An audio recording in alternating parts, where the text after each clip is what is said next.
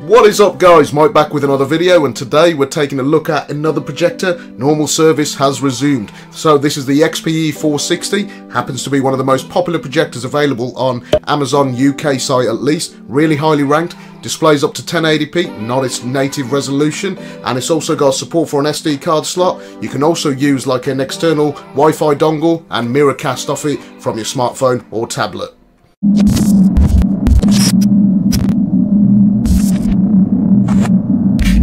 For those of you that are interested, this is a video that's coming soon. So guys, here it is. This is the Crenova XPE460 projector. So like I said, it's got some fantastic reviews on Amazon, and I thought we'd check it out. So let's see what the unboxing experience looks like. This is always nice. So when you open the box, you can see that very lovely, thick, spongy packaging. So if we take this thing out, good protection is always welcome in my opinion. It doesn't matter what the price point is, if they actually include something like that, it's all great. So let's put this aside. Here it is. It doesn't come in any cardboard box. This looks really interesting. I am yet to see a projector at this price point that comes what looks like a flat cable. It looks like a pretty long flat cable. Nice, really impressed. Nice start. It's got to be around 2 meters long. I will check in the manual, but it's a HDMI cable that's got to be around 2 meters long, and it's a flat cable, easy for cable management. We also get a power lead, and here is the remote. It's got this fake brushed aluminum look to it. It looks pretty nice. It doesn't weigh very much. Yeah, it's just a simple remote. You got your media keys on it. You got all your enter, left, right, up, down arrow keys, and then you got your digits at the bottom. One video cable with a 3.5mm jack, nothing special, very useful though. One adjustable foot with a screw thread.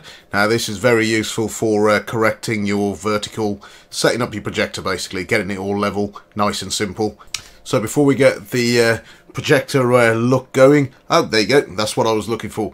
Now with all of these projectors that I have tested, one of the most annoying thing is literally the instructions. This thing looks really nice. It's got a hardcover shell to it. It looks like a proper instruction manual as you would expect from a premium looking product. So yeah, I've got nothing to say about it. Let's have a little read to see if it's really poorly written broken English. And looking at it, I think wow, yeah, the English is all coherent and it's very understandable, so good job. So guys, let's get this projector out. Let's see what this thing looks like. What the fuck? Wow. Now, let me just tell you, straight off the bat, by far the nicest looking projector that I have actually seen at this price point. So, let's take a look at it. HDMI port on the back. You've got your 3.5mm jack. You've got your AV input, and this looks like a digital TV input as well. So, that'll be very useful if you got like Freeview or HD Freeview. Keystone correction wheel. Yeah, that feels pretty good as well. No complaints there. And again, before we move on, you've got your SD card slot, which is again going to come in very handy to play back photos and movie files, whatever you've got on an SD card. And coming around to the other side, what we find is you've got your VGA input, you've got your USB, and one USB, which is a little bit annoying, and one VGA port. But you know what, USB, you could always literally plug in like a hub or something like that. You got your power lead as well, nothing else, a little bit of venting on the side. So that is pretty much everything to see. You've got your buttons on the top, which are your menu button and your arrow keys. This HDMI cable is what I'm going to use right now. I'm going to hook this thing up, and I'm going to actually see how well this thing actually displays an image and what the menu looks like. So let's check it out.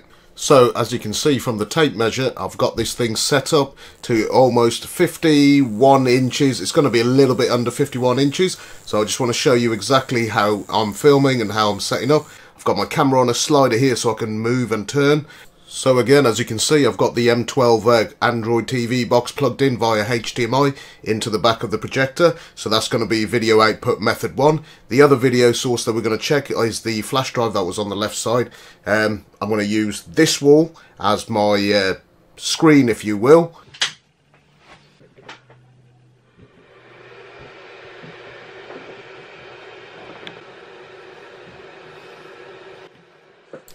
So as you can see, the projector is now on, and what I'm going to do now is play media files off the flash drive. So as you see, it says photo, music, movies. So if I scroll over to movies and select that, not music, what am I doing? I can't see in the dark. and then you've got the C drive. So the C drive, because it doesn't have an internal drive, the C drive is your flash drive. So as we click onto there, and this is some of my YouTube videos, sorry about that, lost my breath, and well, let me just play. So when you select a file, it plays a small preview. It even actually shows you the audio, it'll show you the resolution of the video that you're about to play. And once you've got the preview up and you want to make it go big and watch the whole movie, all you have to do is press the play button. But this whole little thumbnail is fantastic. So now that I'll press the play button, here we go. The colours that I can actually see sitting here, the camera lens can't do it justice because it's just going to look a little bit grainy. Doesn't matter how well I try and focus the lens. The pictures is superb. The clarity of the colour is very vibrant, and you know what, it's very impressive. Yeah, and as I'm sitting here, what you guys can hear is, let me turn up the audio level of the projector because I've got this turned down. So if I was to turn up the audio level right about now, I'm going to put a marker right, because I'm editing this video right now, and I'll put a marker on and you can hear how loud the actual built-in speaker is. It's pretty impressive. Now I'm not going to go into like the video resolution, you know, how good the keystone. I don't need to do that. All of that information will be in the listing on Amazon, which I'll link in the video description. This is just a pure video test to see what kind of file formats it will play and what it will look like if you want to play media or video off the web on something like a Kodi box or anything like that. So yeah, this is all media playing off a USB flash drive. So guys, now is time for an actual test. So I've plugged in the M12 Kodi box into the projector through the HDMI, and we're going to see what this projector can actually do through a Kodi box. See if it displays the same resolution, if it can play like a 1080p file like it claims. So we're going to do this right now, and as you can see, I'm going to flick from this USB flash drive input and I'm going to switch it up to HDMI, and come on, I can't see where my fingers are. Now HDMI and the Kodi box. Let me just focus this. Hold on. So yeah, I don't know what I'm doing at this stage. I'm actually commenting over this part. I don't know why. Ignore that. And for those of you that are wondering if you can plug in your Xbox or your PlayStation, now I know this is only an Android TV box, but the resolution of some of these games are pretty decent. So my initial thoughts, I'm just having a look through the menu and the icons and everything like that. Everything looks really good. Yeah, I don't see why you couldn't use it. Now I know, like, if you were playing something like Battlefield 1 on a projector, the frame rate itself, so it might get a little bit distorted. Not on a static image like what I'm looking at the moment. It's absolutely fine. So now we're into Kodi. Now I'm just going to press shield. I won't play this for very long, obvious reasons, so I'm just going to click it, and look, I just want to show you guys how clear the picture really is, even through my camera lens, which isn't exactly fit for purpose, sorry, should I say. It's not a perfect lens to actually do this, but let me just show you what it looks like. Apologies again, because it's on Wi-Fi, I haven't plugged it in via Ethernet, but you know what, it still does a fantastic job. So I'm still playing in like 720p.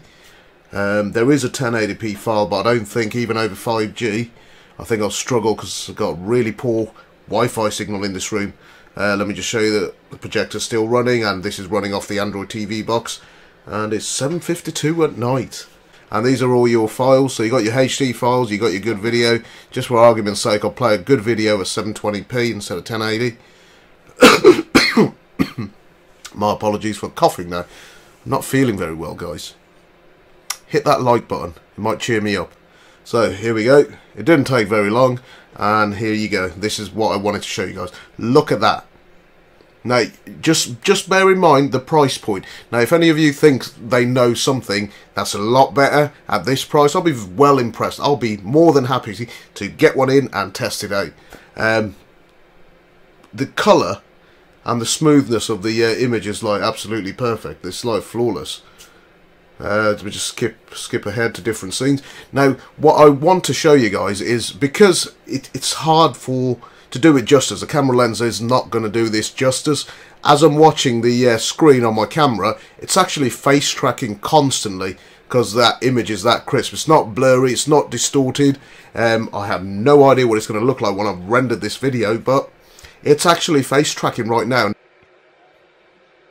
So guys, I think I'll prove my point as much as I can without like just going on and repeating myself. The picture clarity on a projector at this price point, being under £60–70, you can pick it up on a deal. It's absolutely amazing. If you've got any questions, feel free to drop me a line, and you know what, I'll do my best to answer them. I just wanted to show you guys the video output, but this thing is absolutely fantastic. Works with Coda. Use a Wi-Fi dongle, you can mirrorcast off your phone. So guys, I hope you enjoy the video. I'll see you soon. Take care.